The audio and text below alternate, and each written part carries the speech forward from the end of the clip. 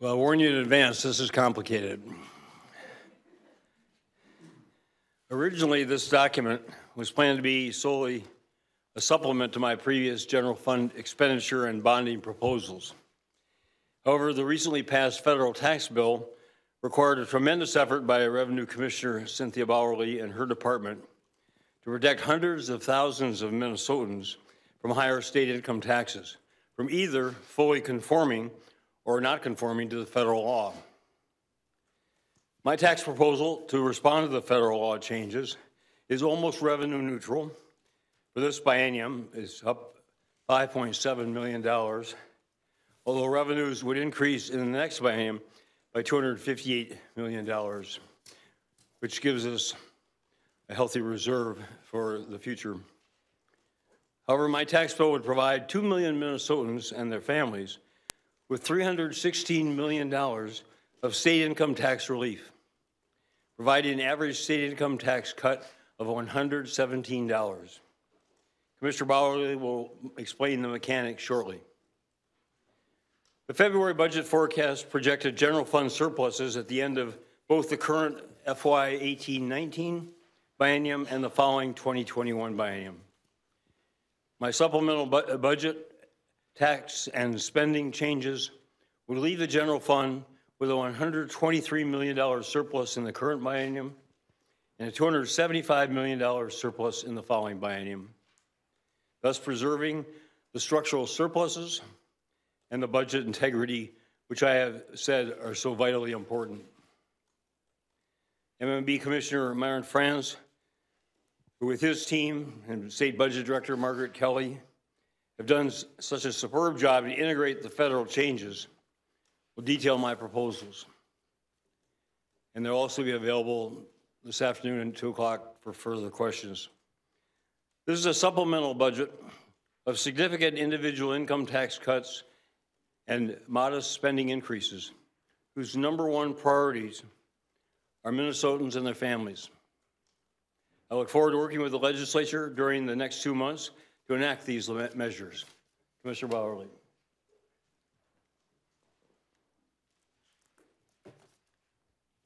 Thank you, Governor. Good morning. The Governor and the legislature face important choices about how Minnesota will respond to the 2017 federal tax law for our state. The decisions made this session will impact the state taxes for individuals, families, and businesses across Minnesota. If the Minnesota legislature does nothing to respond to the 2017 federal tax law, 300,000 Minnesota families will pay a total of over $59 million more in state taxes. If the legislature fully conforms to the federal law, more Minnesotans will pay even more. 870,000 Minnesota families would pay $425 million more in state taxes. Instead, the governor's proposal identifies a response to the federal law that prioritizes our commitment to sound fiscal management while also treating Minnesotans fairly, especially low and middle income families.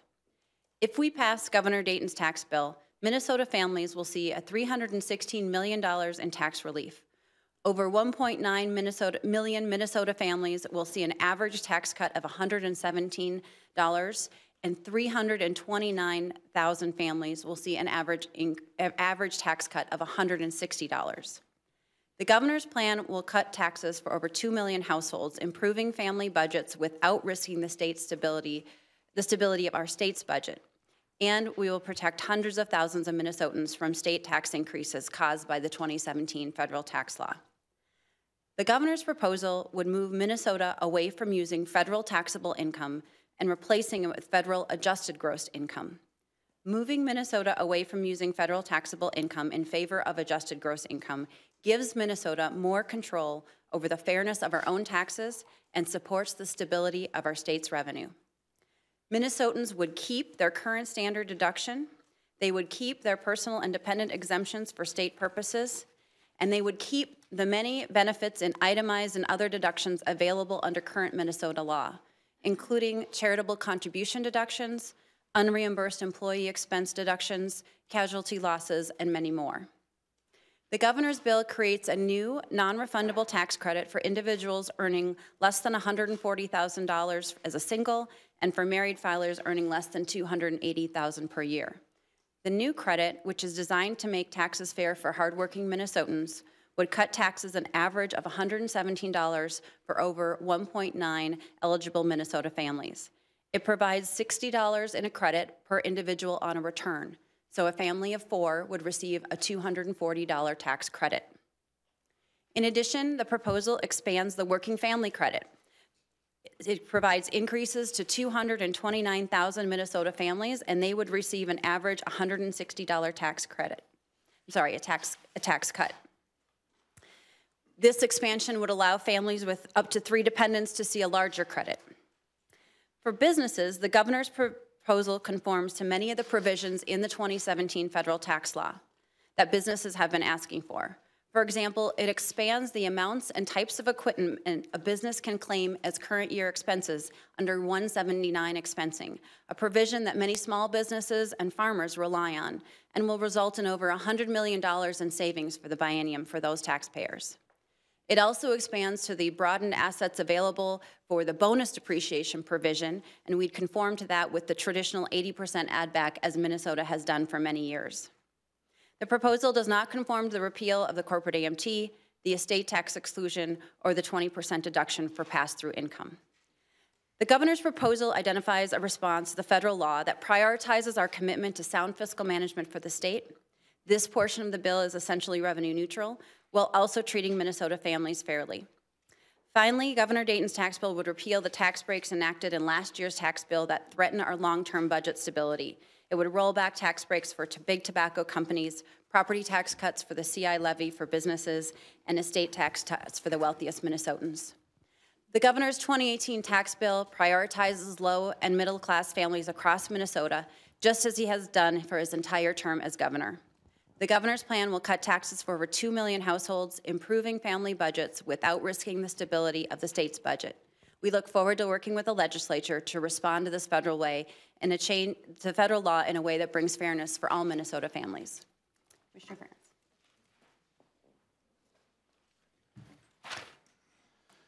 France. Thank you. Working with Governor Dayton, Budget Director Margaret Kelly, and my hardworking colleagues at Minnesota Management and Budget have approached this budget with a focus on being fair and balanced. And the budget the governor proposes today is no different.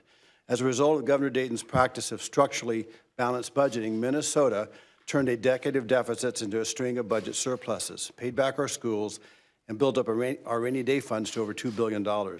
As a result of our fiscal management, in 2016, one of our credit rating agencies restored Minnesota's AAA credit rating.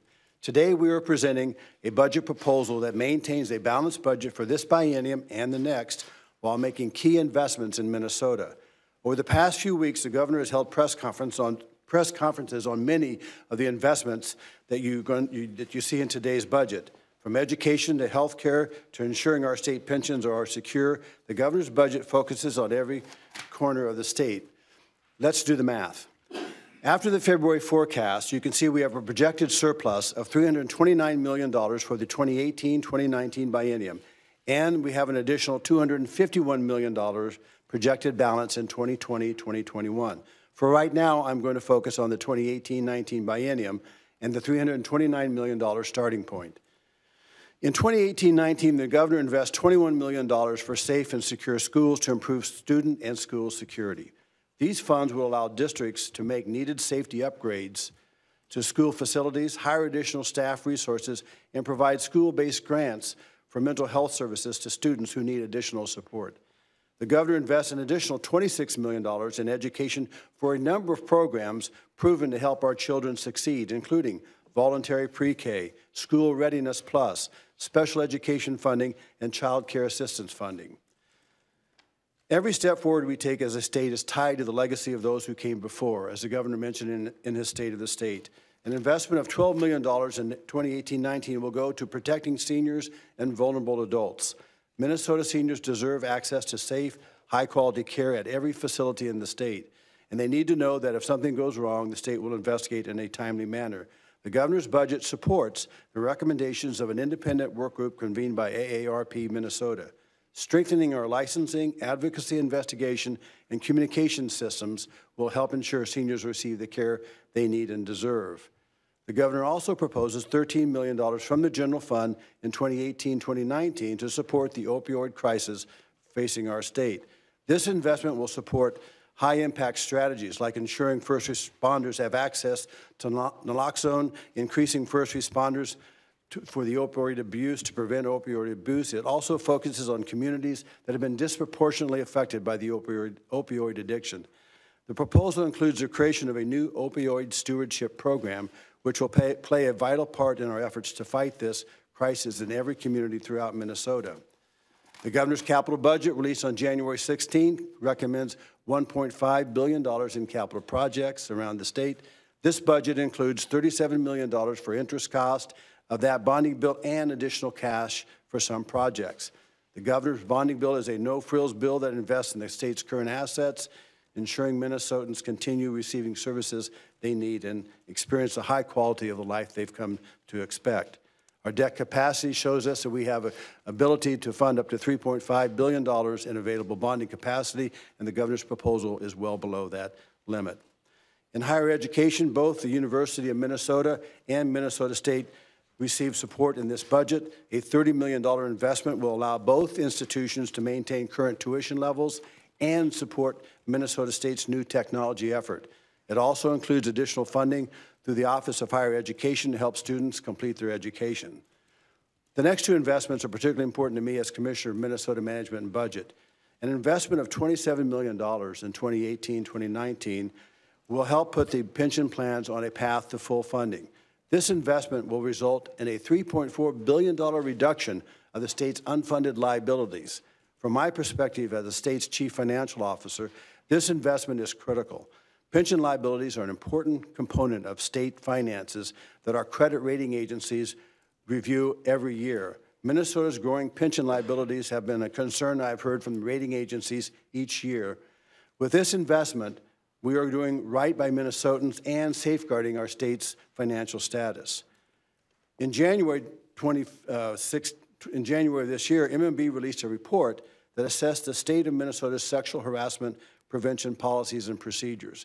That report was a first of its kind for state governments and made recommendations on how we can prevent sexual harassment in our workplaces, while also strengthening the process of investigating complaints.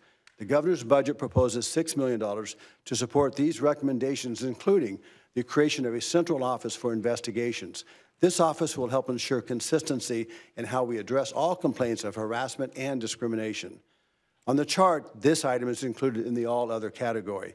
The investments that I covered are just a part of the proposed investments included in the governor's budget. Many of these investments include additional funding in the next biennium. For that information, I refer you to the handouts that you received this morning.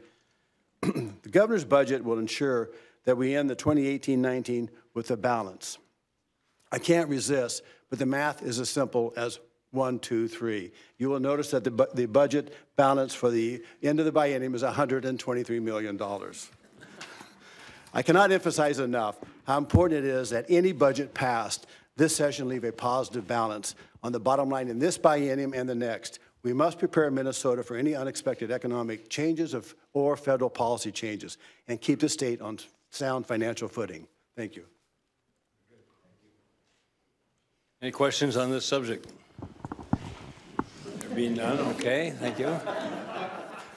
Governor, as I look at these numbers, it looks like the $10 million you've requested for MNLARS is here in the 18-19, but I'm having a hard time finding the additional funds requested for MNLARS. Help us out here. Well, we were proposing to fund part of the additional cost of MNLARS by increasing the license fee. It was $2. Yes. You want to elaborate? So that offsets a good part of the funding for both this biennium and the next biennium. Yeah, I'll just mention that the amount you see there is the general fund component. As the governor mentioned earlier in January, the $43 million is made up of both fee revenue from the increase of license fee and from the general fund and existing funds that are already at the Department of Public Safety. Why is zero next year? Yes, yeah. There's the next biennium. The next biennium. This will be completed in 2018-2019. Commissioner, help us understand, if you will, the three rollbacks that the governor is proposing of the tobacco, the business tax breaks, and the estate taxes, and how that foots into all the numbers, because you'll be getting additional revenue into the budget as a result of that. How does that plug in? Help us understand that, if you would.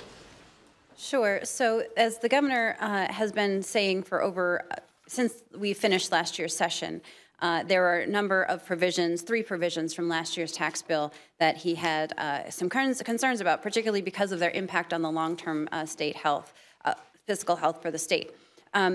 The estate tax, so the governor in this bill will propose to freeze the estate tax at $2.4 million, reinstate the inflator on the state business tax levy for property taxes, and repeal the tobacco tax cuts that were in the bill. So those total about $15 million in this biennium.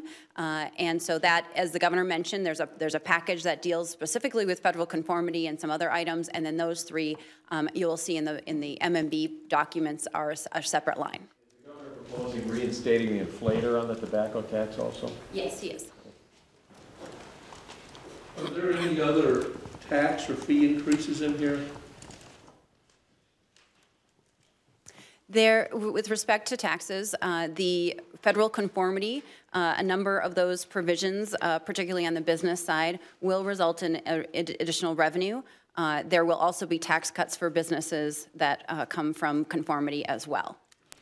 But overall, any other, for anybody, any other fees, anything else? Also, for the in the health elder care, the assisted living facilities will have a license fee of what, $15,000 or $11,000 fees, which parallels the nursing home licensing fee of $15,000. Again, to help pay for the oversight that we need to provide for their services. Any other fees that we're aware of? I think that's it. I think there might be a few small other ones that escaped me. No increases, anything like that? No, we went through that last year. Yeah, there's a question here. Can you repeat the license fee increase to pay for MNLARS fixes? For Millers, it's $2. It'd be a $2 license. $2 for each vehicle, $2 for each vehicle, and not driver's license. Correct. Just vehicle. Certain transactions described Where are the on certain page.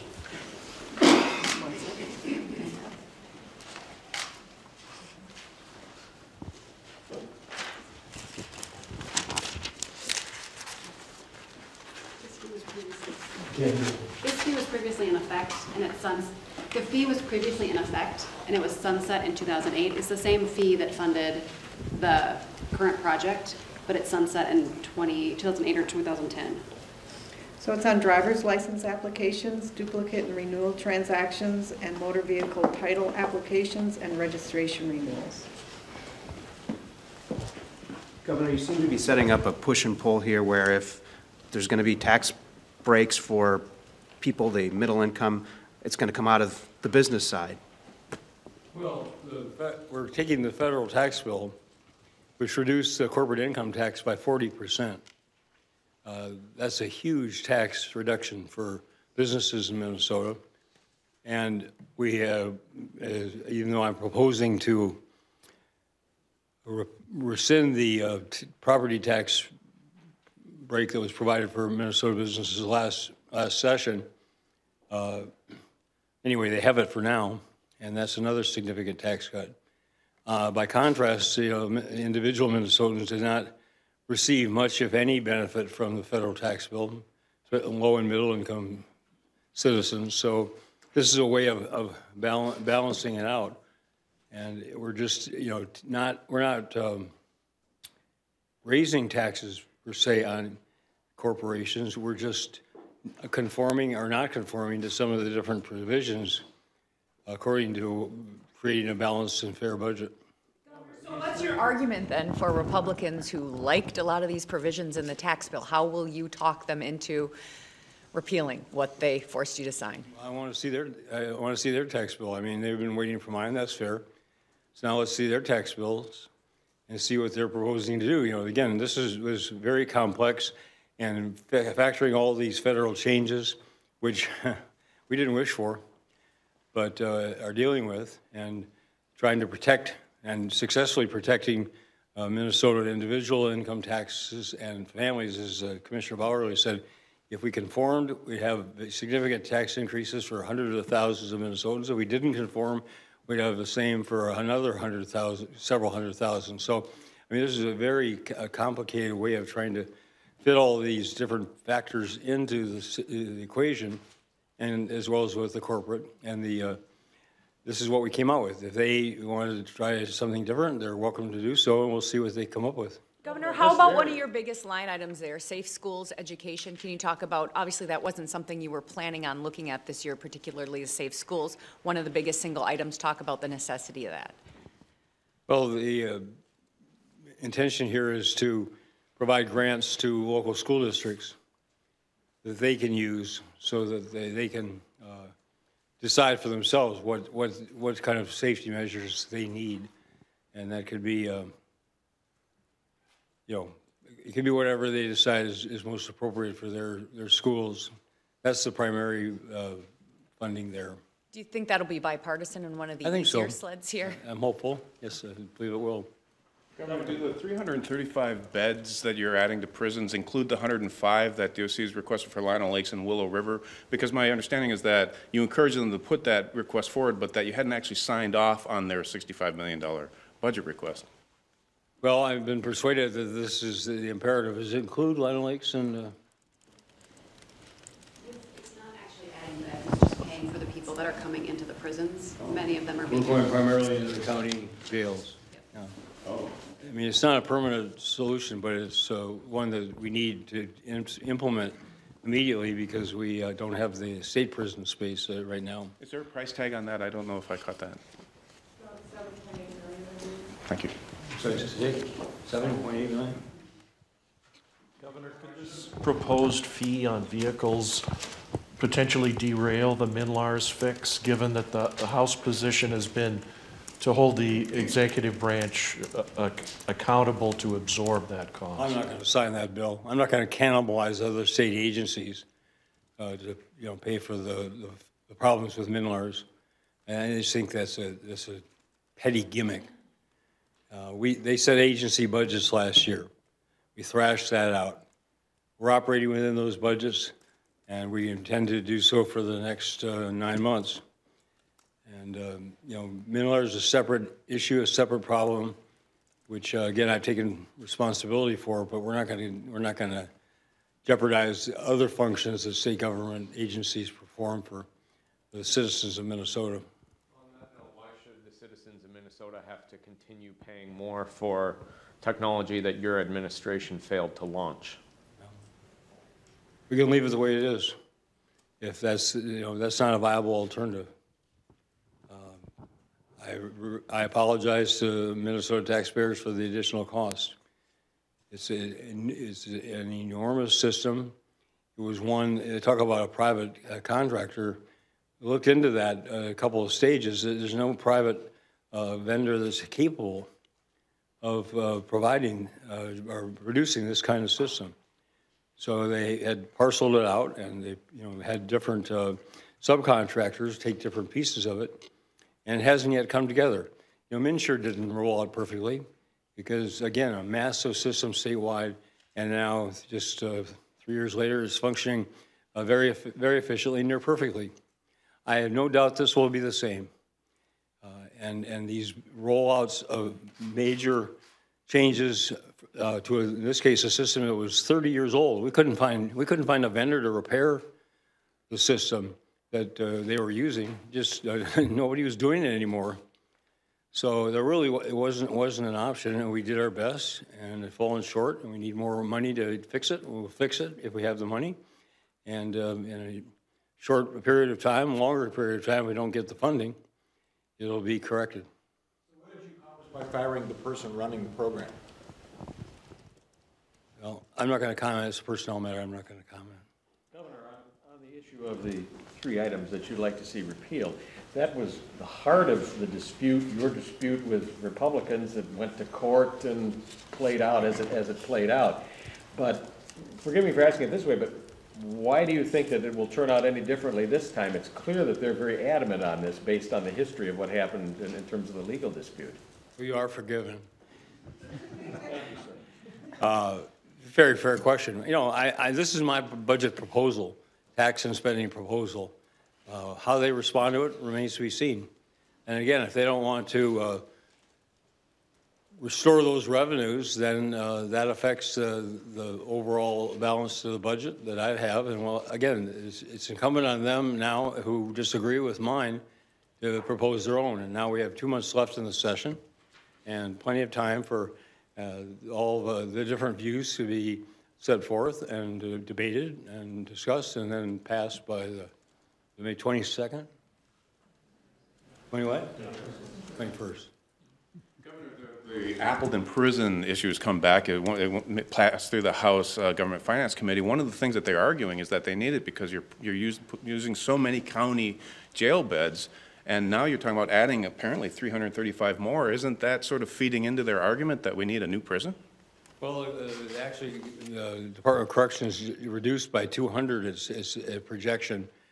Yes, so I mean that we're crowded. Although the county, 5 of the county jails are renting space out to the federal government for ICE to detain people they've picked off the streets. So it's a mixed situation in terms of the capacity that exists. You know, Appleton is a major expenditure to buy it and to rehabilitate it and then to operate it. And you know, I'm going to try to avoid making any commitments that are going to saddle the next administration with these very expensive projects and undertakings. If they want to look at it, they should look at it next year and consider it in light of whatever the projections are at that time, and debate it from that point on. But I'm not going to agree to something that's would have major capital and operating costs when we don't need it right now. So you're saying you would veto that bill if it somehow got through the legislature? I don't support it. Is there money in here to upgrade the elections system to keep it secure? Everyone's nodding their heads. Go ahead. Yeah, there is money to help the Secretary of State in the program to upgrade based on some of the concerns they're getting around the country about upgrading the capacity. So there is some money for the Secretary of State's office. More than $1 million? It's less than $1 million, but I don't have the, I'll get the number for you. It's what he asked for. It's what he asked for. He got funding last year, too, for upgrades, and that needs to continue, certainly. Commissioner Bauer, can you run through some of the major tax increases that and provisions that would hit some Minnesota businesses through your conformity bill? Sure. First, I'll start with, so on the business sort of side of the conformity questions, for businesses, there's a couple of things that we have to keep in mind is that for many businesses, it's very difficult to have 2 sets of books essentially for their federal taxes and their state taxes. So when we were looking at these provisions, we also have been hearing from businesses, when I've been meeting with the Chamber, the Business Partnership, and farming groups, we've been hearing how important 179 expensing is, which basically allows businesses to take in a full year of purchasing an asset to take that depreciation instead of spreading that over time. So that results in a tax cut. The bonus depreciation, which we are not allowing for the full expensing, but allowing that Minnesota traditional add back while we are giving them access to the full conformed set of assets at the federal level. And so those are tax cuts as well. Particularly for small businesses, the federal law changed some accounting treatment and allows small businesses in particular to choose a more preferential accounting treatment, so that reflects as a tax reduction. We also just don't think it's practical for businesses to have 2 sets of books in terms of how they're doing their accounting. I would say the same is true for something like net operating losses, which will result in additional revenue for the state by conforming to that, but it would be very difficult for businesses to track separately for federal purposes and state purposes their net operating losses. Another provision that will increase state revenue is the treatment for interest deduction. At the federal level, currently under both laws, businesses were allowed to deduct 100% of their interest. The federal law limits that to 30% for large businesses. Businesses with gross revenue under $25 million will still be allowed the full 100%. So we're proposing conforming to that, which also does raise some revenue. The other additional revenue raised is largely from the foreign treatment. So the federal government is deeming to be repatriated money that corporations have been holding overseas. So this proposal conforms to that and allows that to be paid over 8 years as the federal government does. And so there is additional revenue raised there. Looks like one of the larger single items is border-to-border broadband. Could you talk a little bit more about why you want to put money into that, why that's important? Well, you can ask people in various parts of greater Minnesota who still don't have access. You know, if we want people to be able to live and work all over the state, which we do, then one of the essential prerequisites is to have a high-speed broadband internet and I would say also cell phone coverage. And those who have it can operate worldwide, and those who don't are seriously handicapped. So I know when I ran in 2010, I said, border to border, cell phone and high-speed internet coverage. We're inching our way there. The legislature hasn't provided all the funding that requested.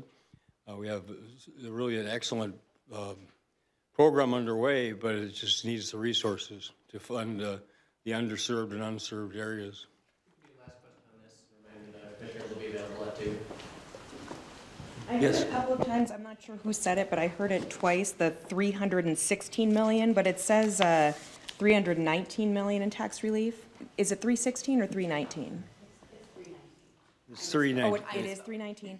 And I'm trying to flip through here too. I think you had mentioned, Governor, that there was an $11,000 licensing fee for assisted care facilities. Is that higher or lower? Is it 15,000 now? 15,000 for nursing homes. There's no licensing. There's no licensing at all for assisted living now, and so there's no licensing fee. So this would both require them to be licensed and require them to pay $11,000 fee. And per year or per biennium? We can get you additional details. It's for the initial licensing, and the cost in the following years, I believe, is lower. As you discussed, isn't it a tradition to have the businesses being regulated help pay the cost of the regulation? Isn't that how we do business in Minnesota anyway? Well, that's a good approach. I mean, we're paying. I don't think individual taxpayers should pay for the cost of, for example, licensing assisted living when it's been proven now that absence of licensing, absence of oversight, is a big contributor to the problems that have been identified. Okay. Okay. And then to be continued. You want to? Thank you both very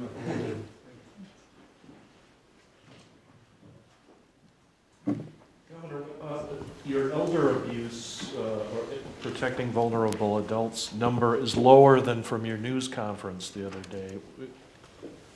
What happened? Well, don't let Commissioner Franz leave quite yet then. The agencies refined the numbers. It's the same proposal, but they just refined the numbers, and particularly around IT. You clear on what? IT, the IT. Governor, the Public Utilities Commission accepted the EIS for the Enbridge Line 3. And you like that or not? You know, the decision-making now is properly within the province of the Public Utilities Commission, which fortunately, through the real wise foresight of legislators decades ago, was set up as a totally independent entity from the legislature and from myself and the executive branch, except for the Department of Commerce, who provides information, and I'm going to respect that. You know, the adequacy of the EIS means that the consideration can go forward, but it doesn't constitute approval. If they now are going to decide on the basis of certificate of need whether this line is needed for Minnesota's purposes, and that'll be a decision made. Now it's estimated in June, and if hypothetically that were to be approved, then it would still need to go through the permitting process of the Minnesota Pollution Control Agency and the DNR, and that's something that we'd look at down the road. Are you comfortable, Governor, with the routes that are being considered, routes that are being considered, that they're respectful of the Native Americans' interests in this? That was the intent. I can't say definitively, but I believe that they are routed around the tribal lands. Any other questions? Yeah, we've seen the reemergence of the freeway protest bill yesterday, I think it was. I think last year you said that you were considering it. I think you wanted to think about it more, but you've had a year. Do you support that at this point after having time to really look into that? Well, I said last year that I would, in very limited way, support if people are blocking freeways or airport access. That endangers public safety, it endangers law enforcement. If it were something limited to that, I would consider it, but last year it got to be a broader swipe at every legitimate First Amendment protest. So we'll have to see how it comes out. If they can exercise what I think is the proper discipline in the measure, I'll look at it. I'm not committing to it, but I'll look at it. But if they don't, then if it's just going to be another swipe, if it's going to be just another election year ploy to try to scare Minnesotans that certain people are a danger to society, if it's going to get into that kind of realm, then I don't want anything to do with it. Governor, how did Hugo react to this year's State of the State? He was vibrating afterward. He was bouncing up and down. He'll be 5 next week, and he won't remember consciously any of this. So I'm really hoping subliminally he'll have a sense that he calls me Boompa. Boompa did something worthwhile for at least part of his life. It was very special to me to have him there. Legislators have introduced bills to ban cities from using ranked choice voting. What do you think of those? Do you like that system? Yeah, I just read about that too. These things are now starting to pop up. I think ranked choice voting has worked well in Minneapolis and St. Paul. They have homogeneous voting machines and the like, and so I think it's challenged candidates to be respectful of one another, and if not, to suffer the consequences where somebody's going to opt for somebody else. So, I think it's worked. It hasn't. One concern was it was going to delay for days or weeks the conclusion of elections. So far, that hasn't happened. So, I think it's. I don't see a reason to prevent local governments from exercising that authority. Senate delayed its vote. Are you going to be involved in MNLAR's negotiations this weekend?